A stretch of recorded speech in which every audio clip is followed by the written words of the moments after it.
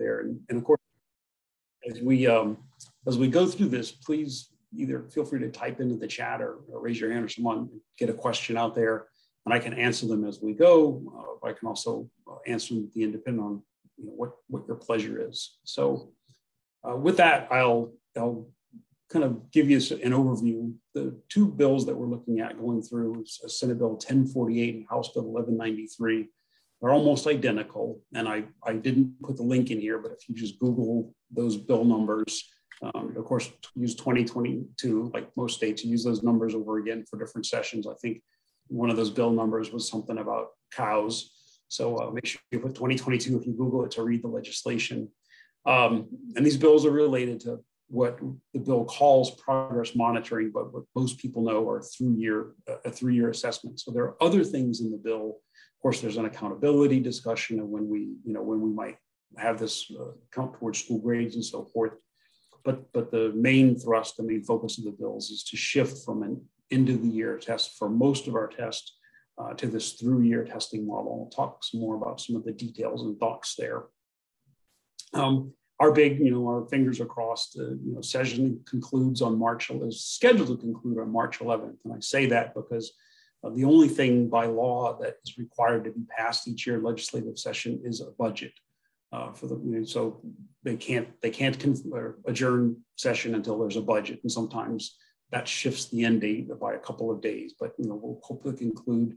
I would say a month from now, but since February is shorter, it's less than a month. And session concludes, and we'll know. These bills have the backing of the governor. Many of you may have heard Governor DeSantis' announcement back in September that kind of alluded to this. And then one of the big reasonings is there was a time when districts were required to provide interim assessments. And then around 2015 or 2016, when we saw the big pushback against required mandated testing, the legislative language was changed to say districts may choose to do something to monitor progress, but it's up to them. Even though that change took place in the 2015 legislative session, most districts we saw all give some kind of interim assessment. Vast majority of the districts use iReady in some form or fashion, curriculum associates, and of course NWA MAP is popular. Renaissance is the STAR suite of assessments is also popular. So even though there's no mandate to use it, districts, most students are already taking some kind of progress monitoring. So the thought was, and we also saw as we went through the pandemic, trying to collect data and aggregate things across all these different platforms, different scales, different score interpretations, and so forth. The idea was thinking, if districts are doing this anyway, why don't we spend the money and have a unified system that the state can dictate that districts don't have to buy. Everybody's using the same thing, and districts can use their funds that they used to spend on these things on other things. So we'll talk some of the nuances as we go, but that's generally the thought, where it wouldn't be an increase in testing. It would be basically a replacement of what's going on out there. And then if we can make these new tests shorter than the current test, then there would also be a reduction in testing time. So those are both goals that we're looking to get out of these bills if they pass. Vince, I'll pause. VPK, could you explain what does that stand for? Okay, I'll when I get to that bill, we'll talk. It's okay, right. Kindergarten with the VPK program. I'll kind of talk about how that works here in Florida. So there's some of the reasoning there, and this would be implemented beginning in 2022-2023 school year. So our school year by law can start no earlier than August 10th. So you're thinking about this session concluding March 11th, and then by August 10th, we may have an entirely new assessment system in place by then. So that's one of the major challenges. And as you talk about this VPK through grade 8, that is already in statute. That was last session's statutory requirement. Requires a pre-K, which your voluntary pre-kindergarten programs. We have about 5,000 to 6,000 providers across the state that are either in public school VPK providers or private providers. The vast majority of our providers of VPK are private providers. The state, using federal funding, funds these programs for kindergarten readiness. And one of the things that we've already also had in place was a kindergarten screener at the beginning of the kindergarten year to determine how well the providers were getting kids ready for kindergarten. And as you might imagine, a lot of the providers had concerns that, at the end of the year, you've got that summer learning loss, and what kids are doing in their kindergarten year is not reflective of where they ended at the end of the year. So one of the reasons for this shift to the statewide testing at the VPK program level was to make sure that we could get an assessment throughout the students' VPK or the pre-kindergarten year for these providers. So I also add that that's about 200 to 220,000 kids that are in VPK programs across the state. And then we have about 200,000 students in each grade, which I think, if you kind of think of scale, that's an important piece there. So, that law had already passed. So if this law doesn't pass, one effect of that, again, this is not relevant, I think, to most people, is we would be required to not only do 3 times a year progress monitoring or 3-year assessment because of last year's law, we would also be having an end of the year assessment because that's what current law calls for. So these bills actually streamline in that respect by taking the requirements from last year's legislation and combining that with the summative requirements to get to a more streamlined assessment than what's currently called for. So let me pause there. Does that answer our question? VPK is. Okay, good to go. So the legislation, again, this is proposed legislation, calls for progress monitoring at least once at the beginning, which we call progress monitoring 1 or PM1. In the middle of the year, progress monitoring 2, and at the end of the school year, progress monitoring 3. And those windows are still to be determined. They're probably going to be set by the state. There's some language in the bills that talks about what the VPK providers have to do, but generally the windows are still to be determined. In this bill, that last assessment is the only assessment that's supposed to be used for either student, teacher, school, and district accountability. Many of you know that Florida is one of only 11 states that still has an assessment graduation requirement. Right now, it's the grade 10 ELA test and our Algebra 1 end of course test. We also have the grade 3 promotion requirement. Students need to get, out of our 5 levels, they need to be a level 2 or higher in order to be promoted to the 4th grade. So that PM3 test would be a requirement for graduation, school grades, teacher evaluations for districts that use test scores for teacher evaluations and so forth. What's wrong with there? Okay. Really important to note that this progress monitoring is only for grades 3 through 8 mathematics and grades 3 through 10 English language arts. No, I was on the webinar. What's that? As I mentioned, if somebody can go on mute, there's somebody having a side conversation, thanks. This 2021 legislation calls for VPK through grade 8, whereas this new legislation for 2022 is grades 3 through 10 English language arts. Our end of course tests that were required, and we're going to keep the Algebra 1, geometry, history, civics, and our biology would stay these end of year assessments, as do our grades 5 and 8 science assessment.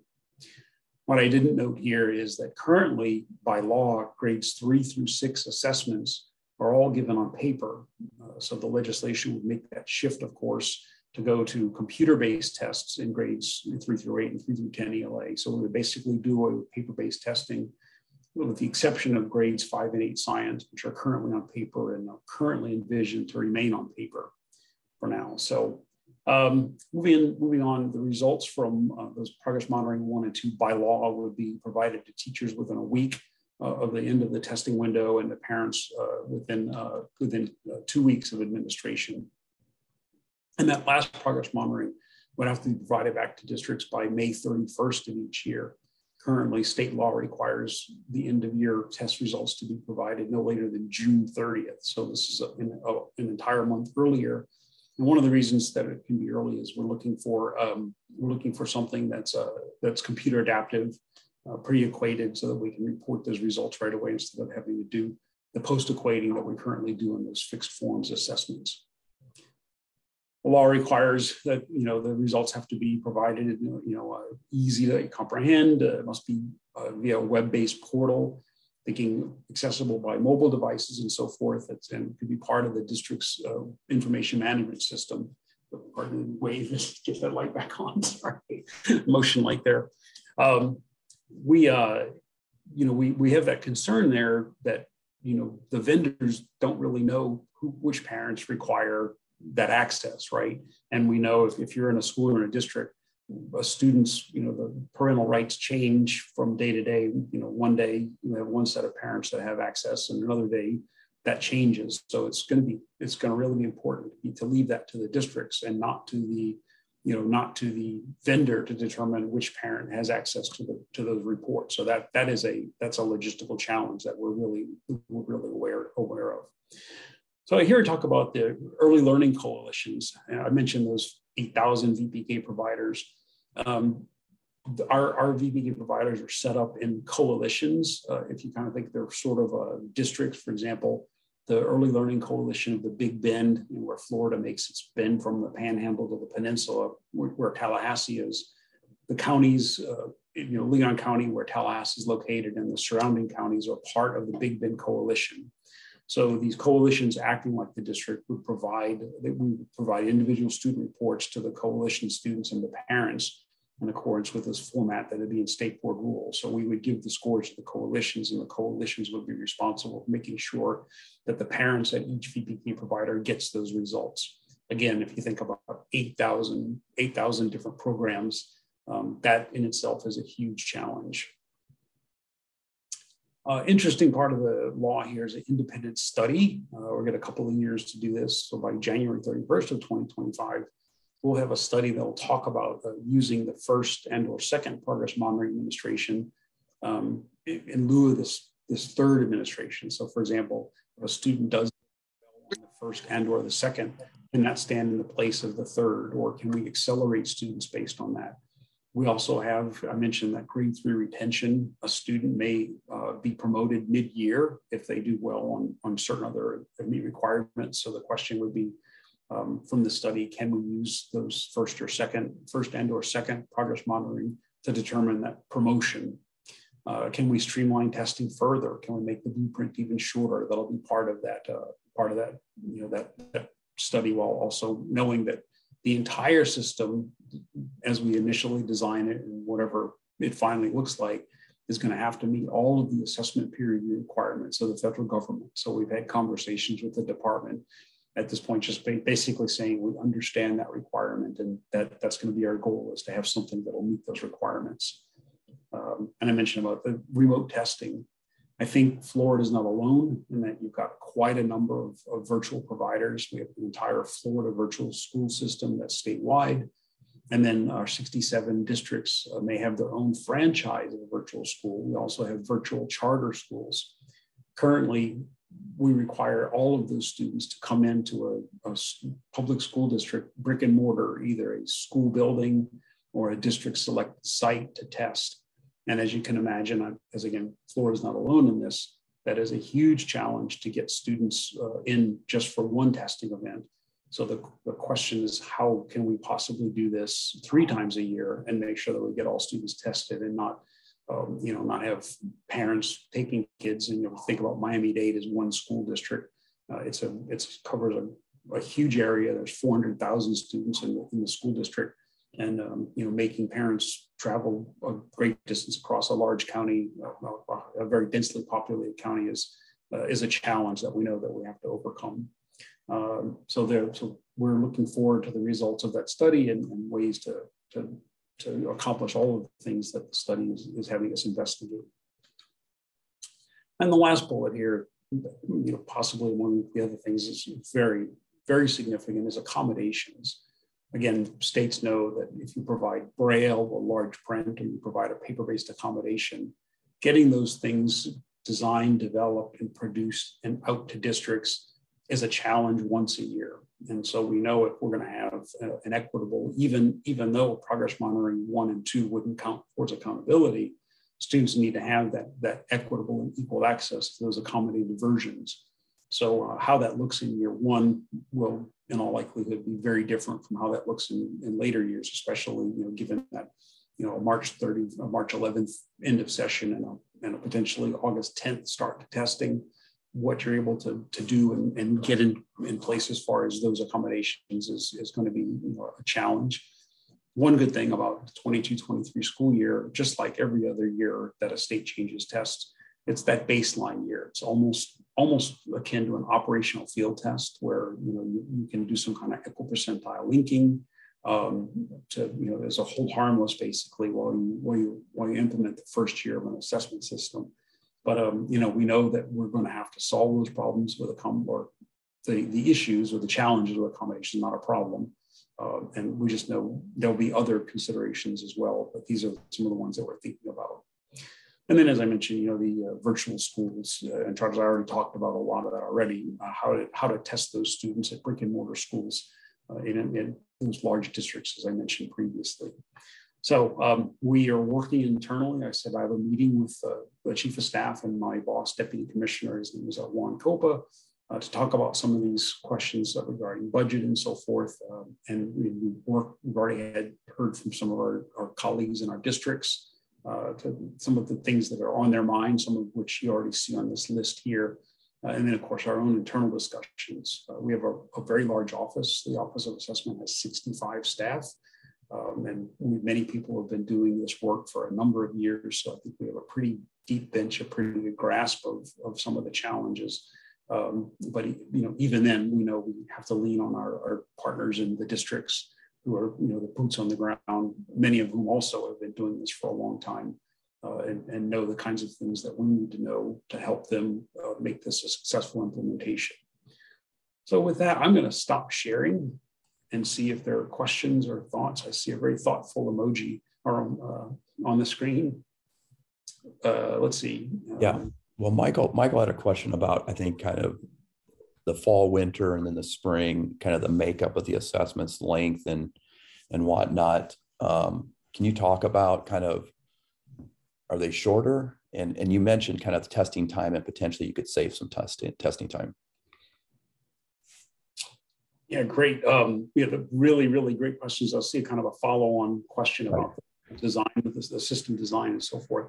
So right now we use fixed forms, and I would say we have 5 achievement levels. So when we designed the current set of tests, Florida Standards Assessment, we were concerned about the accuracy at the cut scores. We're not just level 3 is out of the 5 levels, level 3 is what's considered proficient or satisfactory, but we know there's also stakes involved. The accountability system it really speaks to students who are in level 1, the lowest 25% and so forth. So we're looking for accuracy there.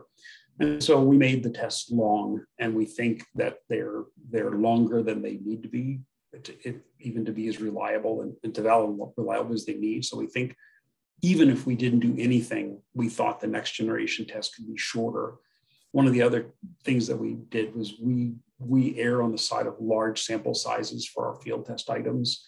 So any student sees quite a few field test items, and we think we can trade some counts again with 200,000 students per grade. We have that luxury to take. We can have more field test forms with a few thousand fewer students seeing an item and still have a very sufficient, robust sample. So giving kids fewer field test items, in addition to fewer operational items, can shorten the test.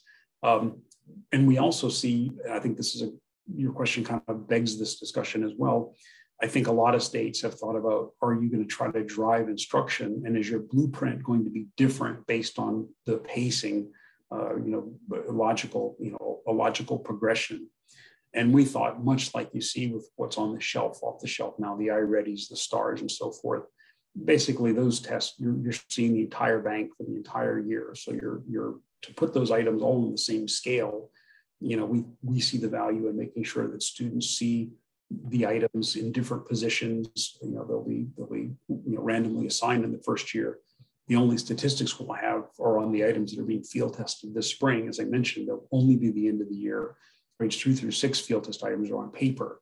So you'll have some stats, and those stats really don't tell the whole story on those items. And then you have other items that have been developed this year and won't be field tested until they're operationally field tested. So this first year, and I think like any other large scale program that's using computer adaptive models, is not truly computer adaptive because you don't have the size of the bank and you don't have the statistics to make it truly adaptive. So your goal there is just to get the items out there, exposed throughout the progress monitoring windows 1, 2, and 3, and in different positions to negate that position effect that we know can be a challenge for fixed forms. We think, like, for example, our mathematics tests are all given over 2 days, and our ELA tests are all given over 2 days. Even if we didn't go to this, we know that we can have a math test in 1 day, and we can have an ELA test in 1 day. The session may be a little bit longer, but we think that we can do it and not fatigue the students unduly. So those things alone would lead to a shorter test, and we do think the end of the year blueprint might be slightly longer because it's for accountability purposes, to make sure that we get the validity, the liabilities that we need for those tests. So I think, Michael, does that answer your question so far as much as we know? Yeah, you did a great job with all that. My other question was about the computer adaptive nature of an accountability grade level test. And where I was coming from that, as a district that used to have MAP, individual MAP, we no longer do. One of the reasons we got rid of it was the idea of difficulty and complex nature of questions being different. So it might say a first grade student was ready for fractions when it really hadn't fully explored their knowledge in a deep way of more grade level appropriate standards. Yeah, that's a great question. So I think one of the things right now, if PM1 and PM2 aren't going to be used for accountability, I think there may be students for it it's appropriate to dip down into a lower grade level to see where they are. However, if you're going to roll those PM1, 2, and 3 up, or use PM1 and 2 in your accountability system in some way, then the off grade level thing, then you're getting into territory where you're not compliant with the requirements of ESSA and federal peer review assessment. So that's one challenge that I don't think we've gotten yet. And some of the concerns that, Florida was one of the last states to even consider computer adaptive testing for exactly those reasons. It's hard to communicate to parents that it's still fair that if Vince is a struggling person, his test was quote unquote easier than Darren, who's a genius, who got all the really, really hard questions. But, we know, and I'm sure there's a way, and we haven't quite gotten there yet, to explain it to the public that because these items are all matched to the same blueprint, they all come from the same bank, and they've been tested on a population that we think is steady enough from year to year, that the scores all mean the same thing, even though students are seeing tests that are a little bit different difficulty than another person sees. And just by the fact that you've got computer adaptive tests that have been approved by the feds in peer review means that you've got your defensibility there as far as having different tests for different students. So I'm glad to say the question about who designed the strategy and the system, was I involved in? And yes, I will say it's been really good. There are some things, obviously there's always decisions that you wish input would be heard a little bit differently. But yes, they leaned heavily on, we were able to talk to our technical advisory committee a number of times about this. We've got kind of an all-star TAC. Obviously the vendor has been involved. And then our technical advisory committee has a number of district assessment people on it from our larger districts, some of whom have advanced degrees, PhDs, and so forth. So it was a group effort to guide the policy and implementation, to this point. So yeah, we have had say in how the system's been designed. And Kathy, I think I've answered the question about the You did. PM1 and 2, okay, good. Yeah, so that's good there. And then working with other states, we know that states are eager and interested to go through your test. We know that a lot of states have considered shelf products, and we did too. But one of the big challenges for us, as you may have heard, again, I don't think we're different in this. I think Nebraska didn't adopt Common Core, so we had adopted Common Core, and then we had said we got rid of Common Core, but didn't really And now these standards are very, very different from Common Core, and you hear that from people and like, yeah, right, that, and they really are. I mean, they're quite different. So our concern with using the shelf product, especially, and some of those vendors, claim that their materials aligned to Common Core, was just something that we were concerned about as far as shelf products go. And I think the questions that I've talked about, there was a great, I think the recordings are still there. The Center for Assessment had some webinars they held. It was in November. It was actually during our technical advisory committee meeting. And the questions about pacing, where, do you assess all the content across all PMs? That concerns people. And then rolling PM1 and or the first and second up into a summative score with the third were probably some of the biggest concerns that we heard from our colleagues in other states and from some of the measurement experts. And we think, based on the design that I've talked about, we think we're approaching those, we hope, in the right way, that we're going to take a wait and see, a cautious approach to jumping into some things, and then maintaining a blueprint that's consistent throughout the year. A great question about incorporating performance tasks in the assessment. All of the open item types that we're envisioning are all going to be machine scored. So it's not going to be all 4-option multiple choice. There'll be some entries, some hot text, drag and drops, and some table matching, and the kind of things that you've seen. Our current vendor is Cambium, formerly known as AIR, formerly known as Prince. A joke for older people there. So so those item types that you see on the Cambium/AIR products are things that we're seeing there. Writing is, as a matter of fact, that's part of our discussion. Later this afternoon is what to do with writing. Currently, our writing is a once a year. It's a long write, generally a half-day event, it's all text-based in grades 4 through 10. And again, as I mentioned, 4 through 6 are on paper, and then 7 through 10 are computer. And at the end of the year, we take those writing responses, we roll them up with the reading response to generate a combined English language arts score. We don't report a separate scale score for writing. We report a single ELA score. And of course, districts and schools get the raw scores for the 3 components that make up the writing score. So the question is, are we going to continue to do that? We've had some success with artificial intelligence scoring. There are some times where we're not quite sure, like we think sometimes that the algorithms misidentify copy paper or copy text. They over-identify in some places, and some things that we think are under-identified. If we do go that way, there's confidence levels with a machine score, and we would like to take the responses that are low confidence level and have those machine scored. Or we could just stick with hand scoring and then just have the end of year score come up later when we could combine those scores together. So that's still an open question. But again, I don't see us incorporating a artificially intelligent scored writing during progress monitoring 1 or 2, which again, in order to report quickly, would have to be all machine scored. And then as Florida always had the state test tied to teacher evaluations, was that a new addition? Again, just like the interim assessment has evolved over years. At one point, the value-added model is what we used. It was required for teachers who taught courses that are assessed by a statewide assessment. We're required to use VAM. We still produce VAM scores for those teachers, and whether and how districts use it is completely up to them.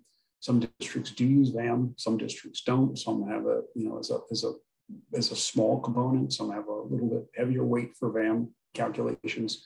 But generally for statewide assessments, you see schools using statewide scores for those teachers in some way, but it's left to them. Vince, when on the progress monitoring tools, do they influence each other at all? Like, so my performance on the first one, does it influence what I do on the second? And does that inform where I start in the spring, or are they kind of mutually exclusive? That's also a great question. One of the first things Don Peasley called me the day of the governor's announcement. He asked, "Do you know what peer review requirements are?" And Yeah, I know Don. So Yeah. he actually mentioned that. He says people had raised that to the department where you could use those PM1 and PM2 as the basically, if a student has a score on one or both of those, use it as a starting point for PM3. That could be part of the study. Right now, we don't envision that. And again, especially since the first year is not going to be really truly computer adaptive. But we do see that as a possibility. And if you do that, you could potentially have a shorter test, but then you get back into the question if a different test is not so bad, but a test length versus if students see different length tests, that could be a challenge. So yeah, I was just thinking if you had two testing events, that's a lot of information on a student that could maybe help you get the right items or the more efficient items in the spring. But yeah, that makes sense. Yeah, and you think about that. If I'm a parent, if my kid absolutely blows the first and the second one out of the water, it could probably be perfect scores. Why would you make that kid sit for the third test? But then if you've got new items out there and all of your top flyers don't see any of the new items, so any new items that you might not get all the same stats because you've got those kids missing from, and they're not systematic from the pool of items, there's a challenge there as well. So lots to think there. Yeah, I could imagine this could, open the floodgates of possibilities, so like what you were saying, you have a high flyer. Can you exempt them from the spring, or can you bank those performances and start using fall and winter to impact state accountability scores in the spring? And that sounds like a model that gets super complicated quickly. Yeah, and people always talk about those pre-post. If you lean heavily on PM1 and 2, then the gamesmanship of not having kids perform well or not creating the best environment for them to succeed to make sure that you can show that growth. So just all kinds of considerations there that we know, and people have talked about those kinds of things for years on pre-post. I had another question for you. I always hear about, and I think you reference it slightly, just for state accountability or for passing peer review, you have to give so many on grade level items. Is that kind of an art and science, or is there kind of a rule of thumb on what is enough? No, we really haven't. It seems like in the discussion, and again, because we've been fixed form, we don't ever have to worry about that. And when you think about it, for me, it's almost like a third rail to have any off-grade items on a test that you're using for accountability. So I don't know. Is there a number if a kid sees 2 out of 60? Is that a terrible thing? So I don't know. Yeah, just curious. I've always heard it referenced, and it makes sense, but I always wondered how much was enough. Yeah, Matt brings up a really good point. And we see that now is right. And one of the reasons why we were moving to all computer-based and we shifted back to paper in 3 through 6 is districts didn't have the capacity. And so although any individual student wasn't spending a lot of time on testing, because this student finished and the other students had to test, what do you do with those kids? So, and here's the same thing. I think the point Matt's making is if your high flyers don't have to test, what do you do with them? Do you just excuse them, or do you need to put them in the gym somewhere? And that is a huge issue. Where do you put those kids? So we are thinking about the testing windows. We were spending up to 5 weeks on windows. So we know that we can. If you have 36-week school year, if you have 5-week windows, there's 15 weeks of testing right there out of 36. That's half your year. So we know the tests need to be shorter, so the windows are shorter, so kids aren't just testing all year long. And exactly the alignment and that scores used for accountability have to reflect performance on grade level items. And so Ellen's on. Hi, Ellen. Yep. So will there be? Do you envision I think in our area of the world, they really school teachers and principals really appreciate projected scores. Is that so? Is PM1 and PM2? Is it truly this is where your kids are at? This is where they're ready to learn, would you envision it projecting, okay, this is kind of what we anticipate their achievement to be on in spring? That's a great question. And again, I think this is another reason for doing this that I sort of touched on at the beginning, but this kind of brings it into play. We know, as I mentioned, the concern about these iReadies and the stars and so forth not being aligned to the state test. Well, we know they're not aligned, but they're certainly correlated. I think every state sees this. There's a high degree of correlation with your kids, if they do really, really well on the iReadies and the stars or the maps, generally you'll see them do well on those end of year tests and vice versa. And so we think one of the values here is if this is our own homegrown test, it won't just be correlation, it'll be a good prediction of content that actually aligns. So a good prediction, not just a correlation. So good point. Yeah. Any other questions for Vince? And yeah, I see. Boy, Ellen's on. I could wonder if I said anything that Ellen's going to take me. She did speak up. Yeah, she's lurking. She'll call me later. So, the length of the testing window, again, we're still kind of sussing that all out right now. We know that the minute if this bill passes, the minute it passes, they're going to start asking about implementation and window length and everything. So we know those questions are coming. We're not really ready to talk about that. I mean, again, like we currently do 5 weeks, and we know that's a non-starter. So, so something less than that time. But then we also need to think about what is it really going to take. I think devices. You'll hear some people say, "Well, we went remote, and we were basically 1-to-1 for all these kids that were out there." Or some districts are already using some kind of progress monitoring.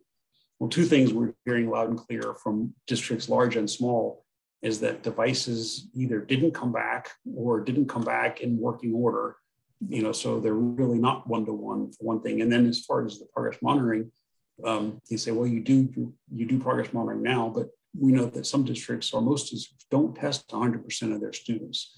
I'll go back to the high flyer discussion. If schools already know that you got some percentage that are ready to go, and you can accelerate them on some other things. You're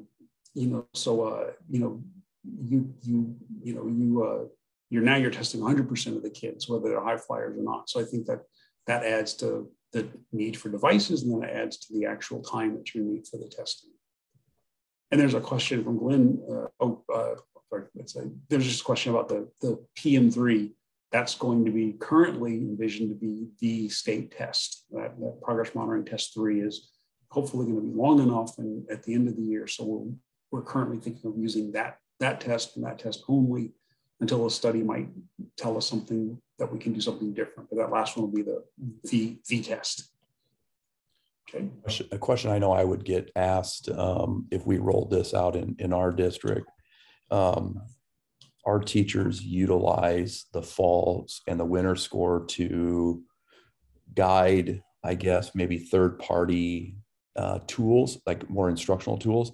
And I think, like you mentioned iReady a few times, I feel like that's kind of built in. But is there any possibility of taking your PM1 results and being able to take the results and the scores and plug them into like a Khan Academy or some type of Google Classroom set of lessons to help kids catch up?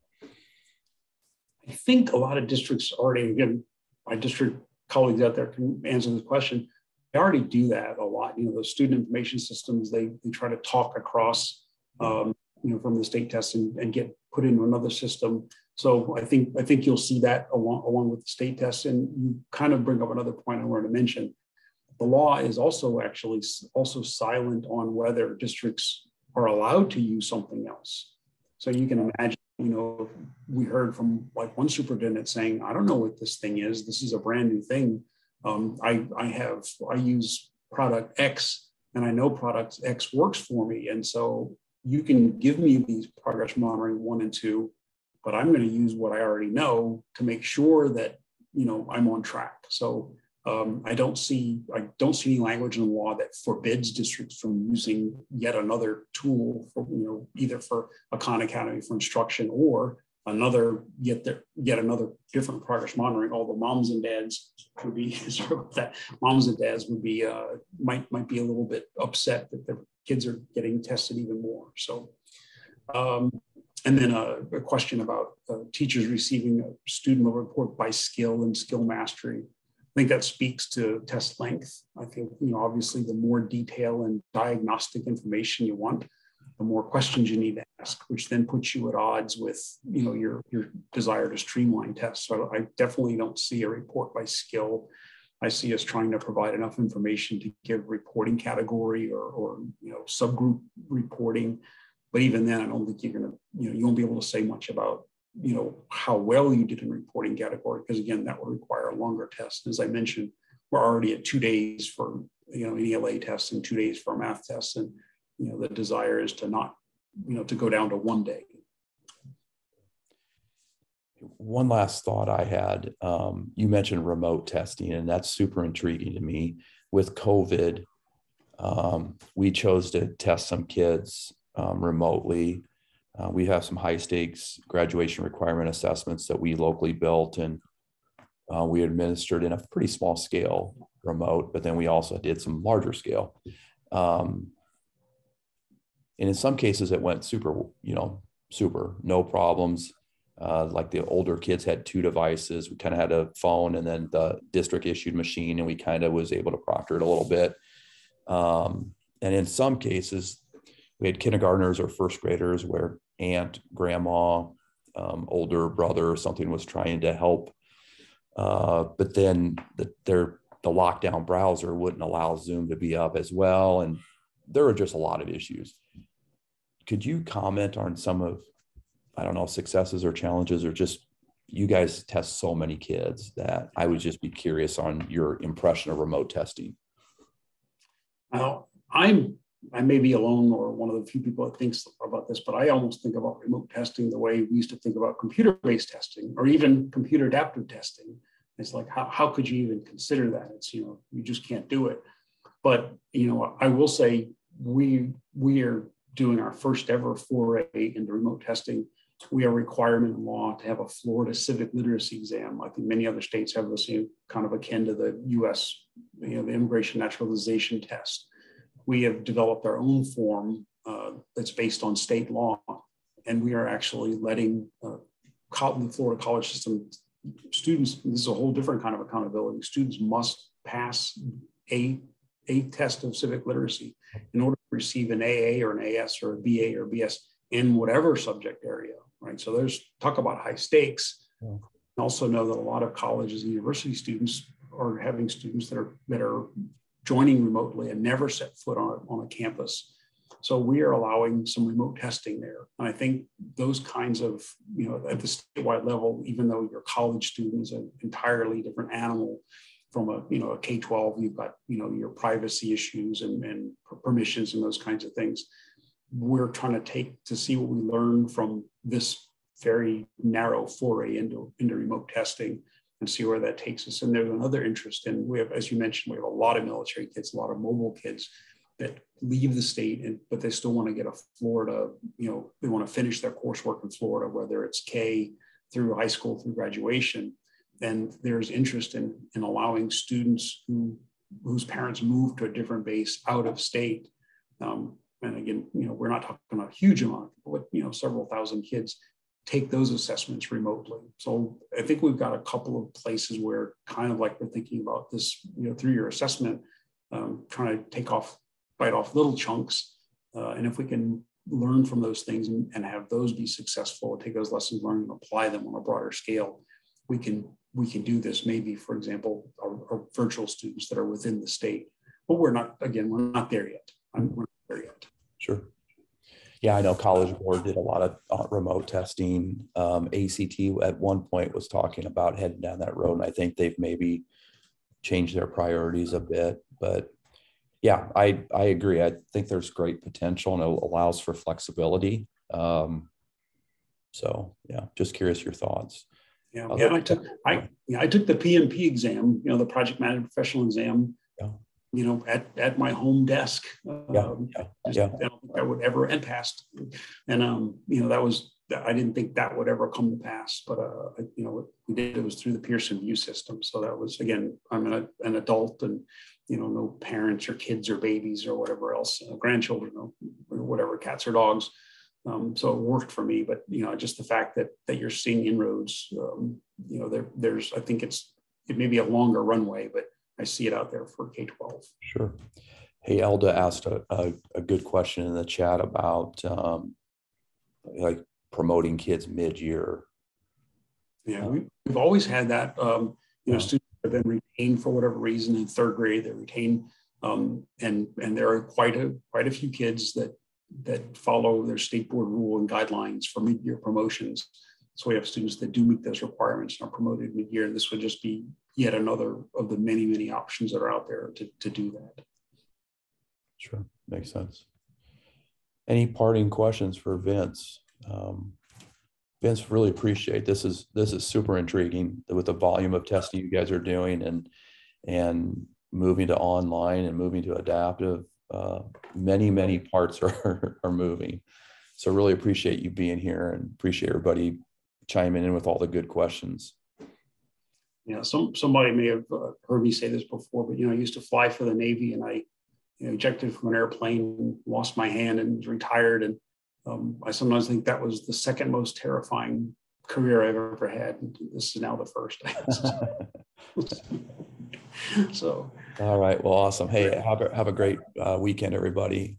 And thanks for being here. Take care, Vince. Thank you. Take care. Bye.